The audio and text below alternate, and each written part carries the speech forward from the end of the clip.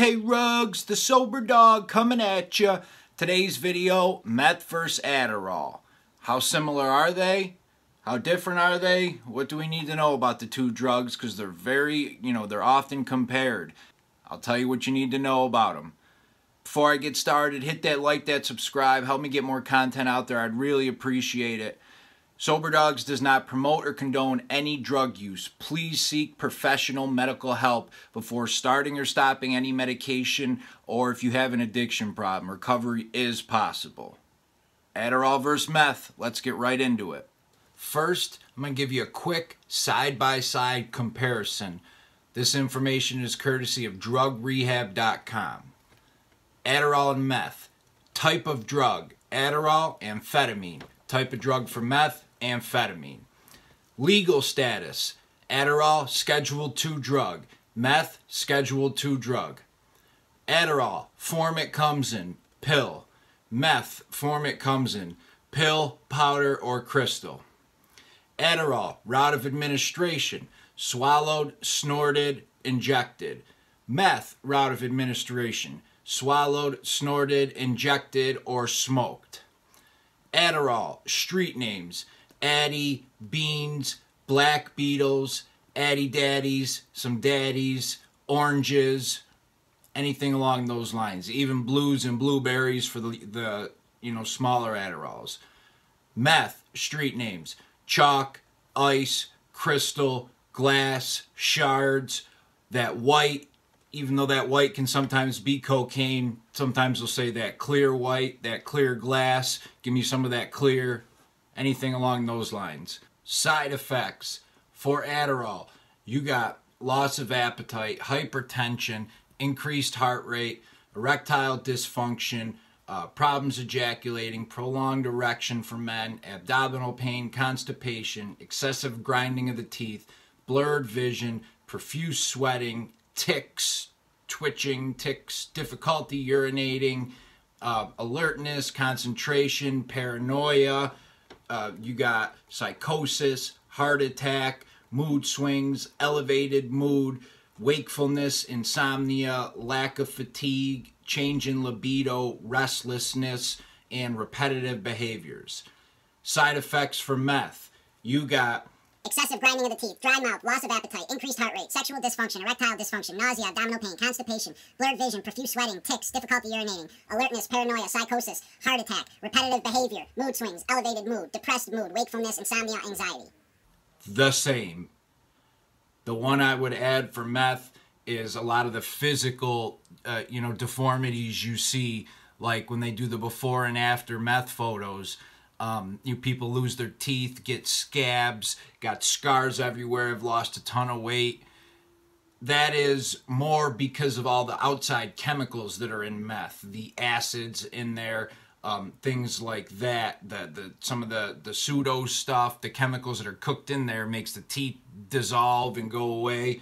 And a lot of the scars and scabs are from people itching and picking and sitting in a mirror for 5 hours popping pimples and going nuts like that. People can get the same stuff, not the rotting of the teeth with the Adderall, but the picking and the going nuts, it's just usually not as pronounced. They might sit in the mirror for 15 minutes popping pimples on Adderall. With meth, it might be 4 hours. And finally, symptoms of overdose for Adderall: you got extreme agitation, extreme hallucinations, convulsions, heart attack, stroke, extreme restfulness, awake for days. Forms of overdose and symptoms of overdose for meth: you got agitation, hallucinations, convulsions, heart attack, stroke, extreme wakefulness, extreme paranoia, restless, and awake for days. Same thing. Adderall is amphetamine salts. Meth is methamphetamine, amphetamine in both of them. The difference, basically the main difference between meth and Adderall, is small little changes in the chemical composition and route of administration, meaning, snorting it, smoking it, injecting it. Those two things can have a big difference, and the little differences in that chemical in those chemical changes are what make meth more potent and more powerful.